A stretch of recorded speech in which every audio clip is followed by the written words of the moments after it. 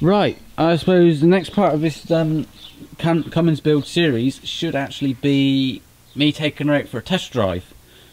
Well, I've taken her out for a test drive.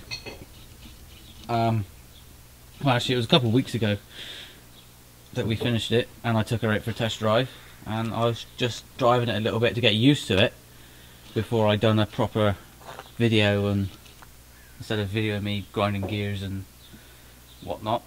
So she had a couple of days of a test drive, and I was about to start doing a video to show her driving, and I've blown the box.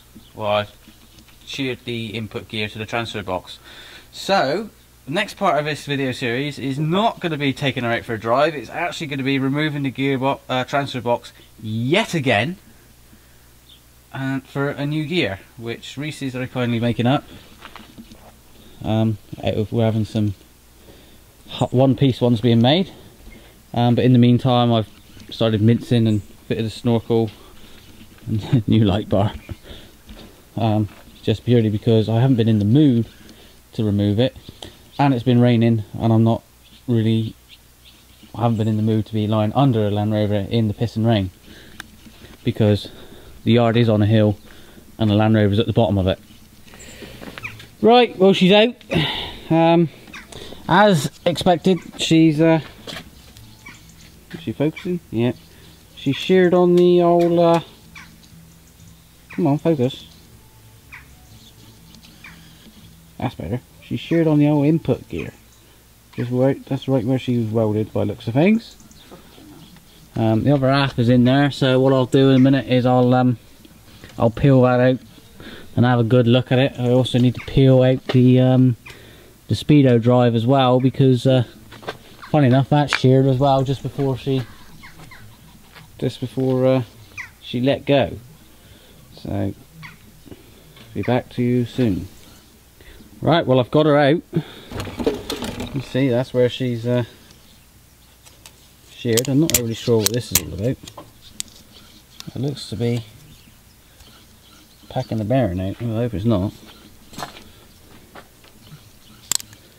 But anyways, there's the other half. Obviously that was on there somewhere. I don't know how, because she slipped when I was going up a hill. I thought the clutch had slipped, so just let off the power. She gripped again. She must have found something there to grip on, and pulled me up the rest of the hill. And at one time I changed gear again, she stopped gripping really, and I had a box full of neutral. So I'm gonna need to get a new seal.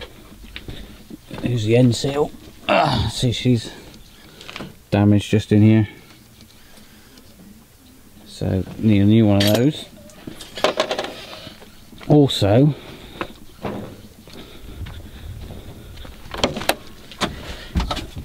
looking in here, I think I'm gonna have to get a new, speak to Reese nicely, and get a new one of these, because it's fucked all the threads on the end. Richie just ripped them clean off when she broke, but then it would, because the pressure of as it breaks will put a force out that way.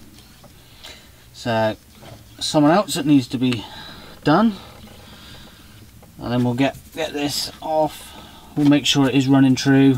I know now it's got to run true to a point of no more than 0.03 millimeters of being out.